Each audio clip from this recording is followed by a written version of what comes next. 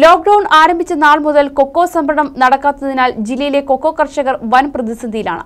പ്രതിസന്ധിയിലായ കർഷകർക്ക് സമാശ്വാസം നൽകുവാൻ കമ്പനികൾ തയ്യാറാവണമെന്ന് മുടങ്ങിക്കിടക്കുന്ന കൊക്കോ സംഭരണം പുനരാരംഭിക്കണമെന്നും കർഷകർ ആവശ്യപ്പെടുന്നു. ഹൈറേഞ്ചിൽ കാലി വളർത്തൽ കഴിഞ്ഞാൽ ഏറ്റവും കൂടുതൽ ആളുകൾ ആശ്രയിക്കുന്ന മേഖലയാണ് കൊക്കോ കൃഷിയും അനുബന്ധ ജോലികളും.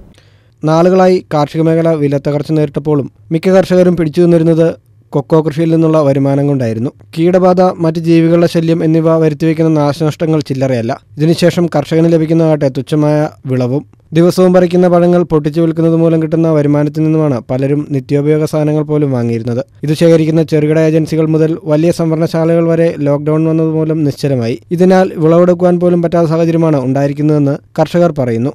കൃഷി കൊക്കോയാണ്. ഈ കൊക്കോ ഇപ്പോൾ ആരും എടുക്കുന്നുമില്ല, ഒന്നുമില്ല, മുഴുവൻ അണ്ണാൻ തീർന്നു പോവുകയാണ്. നമ്മളെ കൊണ്ട് വേറെ എന്ത് ചെയ്യാൻ പറ്റും?